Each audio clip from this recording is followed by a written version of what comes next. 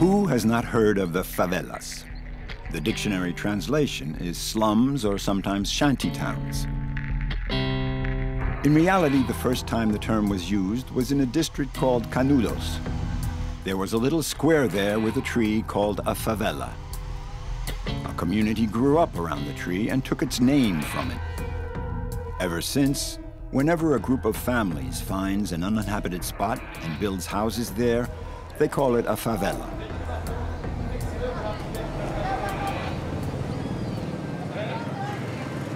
True story or not, the fact is there are today 2 million inhabitants of 1,000 favelas spread out across the city with no urban planning or politics. Originally, the favelas nobly gave shelter to the poor, and the water that ran down from the mountains was pure.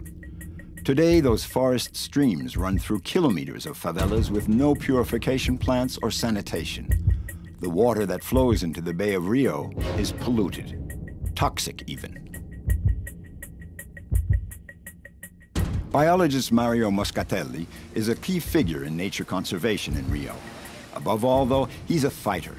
He's the spokesman for all those who, like him, are tired of the city's apathy and the powerlessness of the state. He's funded by residents' associations and real estate companies. And once a week, he flies over the bay and the lagoons of Rio to monitor the pollution and denounce the polluters.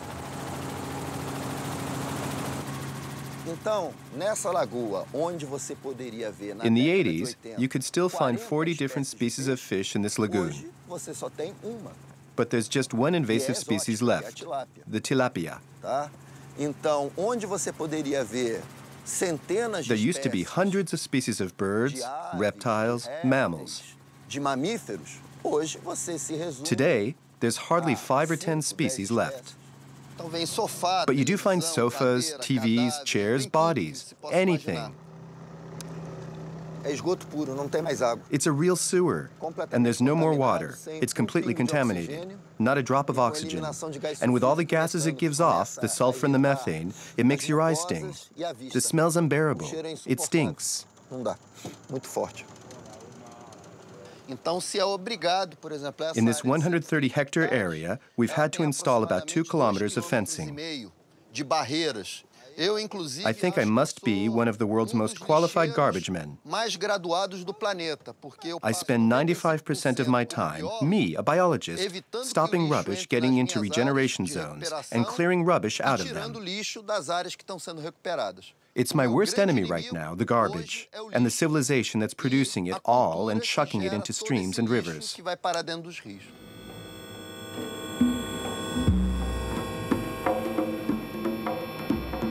Observing Rio's ecology since 1997, Mario Moscatelli has seen urban and industrial pollution poisoning ecosystems in the bay, from the lagoons, the marshes, and even the lakes, throughout the whole of Rio and its suburbs.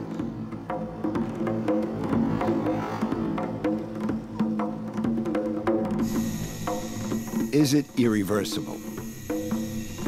No, there's hope. In these magnificent virgin forests at the heart of the city, there are still true ecological treasures. It is thanks to these forests that Rio could one day get back to nature.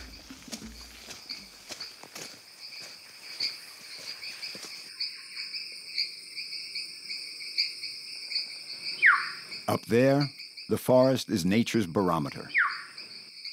There are species of animals that have been there for more than 25,000 years. The force of nature is still strong.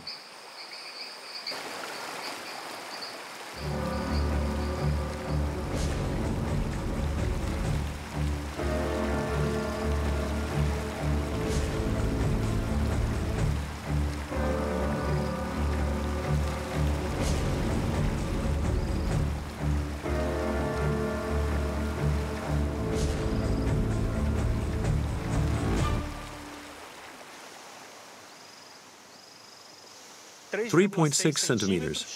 Vinicius is one of the rare urban biologists to take an interest in Rio's surviving animals. Like this frog that's only found here on a 100-meter stretch of river deep in the forest.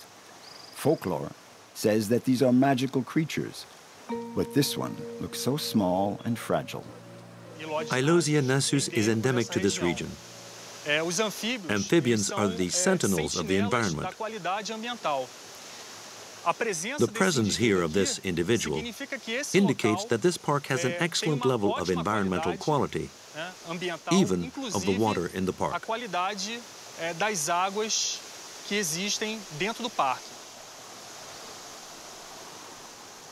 In well-preserved areas covered with forest and little streams, the quality of the environment attains a level that favors the presence of these animals.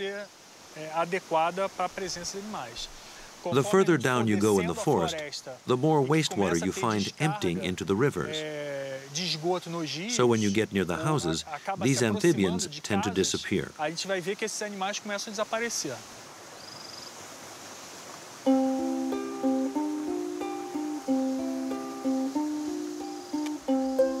No princess has ever kissed it, but all the same, this little frog, proper name Elosianasus, is still proof of a miracle. There are still many preserved areas from which Rio could regenerate itself. The battle is not lost.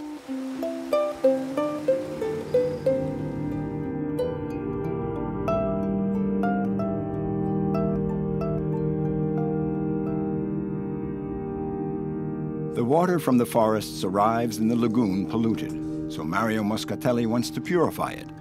But how?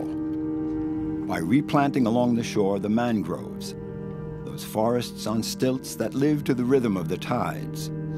They are a veritable biomechanical machine for depolluting the water, a natural way of putting air back into the water. It's important to plant mangroves because they're like maternity wards and supermarkets. They're filters. They maintain the diversity of the whole intertropical coastal zone. There are many other ecosystems, such as the coral reefs, but especially on the Brazilian coast, both small and commercial fishermen, as well as ecotourism, all depend on the mangroves. Without them, there'd be no fish, no crabs, practically no biodiversity. In 13 years, with the help of the municipality, Mario's team has rebuilt, plant by plant, 30 hectares of mangrove. Through urbanization, the airport, the embankments, and industrialization, the bay has lost 60% of its surface and is getting dangerously dry.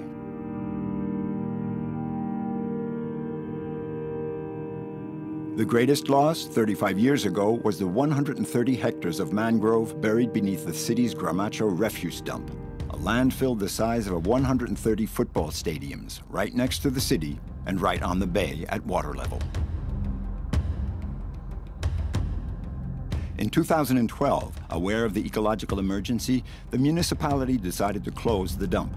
But for 35 years, Gramacho, covered these days by a thick coat of soil, accumulated 9,000 tons of waste per day.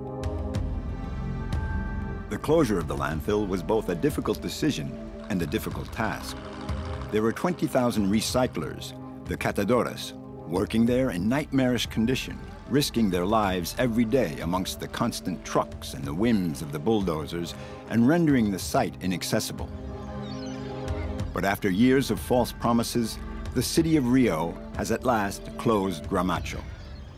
It's the first tangible sign of the city's transformation, the beginnings of a political will that took shape only a month before the Earth Summit. Since the closure, most of the recyclers have been encouraged to leave and paid off. Rose, who made her living from the dump, did not want to leave. Along with her husband, she opened a little recycling business. Every day, she stocks up from cast-offs at the shopping centers and here and there in the city, sorting and resorting the waste to sell it on to wholesalers. In 2 years, she has gone from a horse to a little van, and now a truck. These days, she can load a ton of waste every trip and usually recycles 800 kilos of it. Before I worked at the landfill, I didn't know what was polluting and what wasn't, what you could or couldn't recycle. We threw stuff around and wasted a lot of it. So I learned to recycle and to think of the environment and nature I came to understand a lot about nature, and I'm still learning. We got where we are today thanks to the landfill.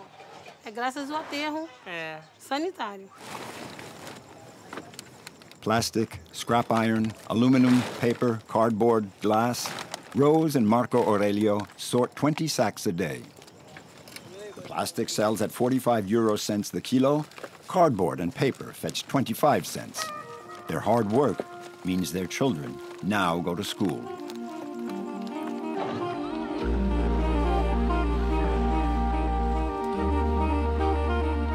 To get rid of its 9,000 tons a day of waste, Rio has opened an ultra-modern landfill, this time far from the sea, where the waste is treated in a controlled environment. 2 years after the closure, Guanabara Bay is starting to look healthier. People are making a bit of money. They're fishing again, selling fish. That's the power of nature for you. I reckon it's God's helping hand.